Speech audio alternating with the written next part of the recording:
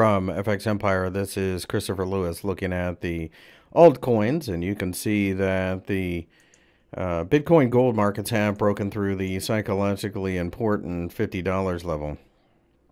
That's a very negative sign. I think rallies at this point are to be sold all the way to at least 52. To me, it looks like Bitcoin gold is going to continue to drop. Dash, on the other hand, I think is going to consolidate around 350. This is an area that attracts a lot of attention. But beyond that, I don't see a reason to get excited. I think that we continue to see bearish pressure on cryptocurrencies in general, especially against the dollar, which is by far the one of the strongest fiat currencies out there. And Monero, of course, has consolidated a bit. And bucking the trend of the other cryptocurrencies that I follow, it actually has shown a slight rally. But it had been so oversold that I think this bounce was, probably overdue. Around 188, I think, is about as high as we can go. We should continue to go lower here as well.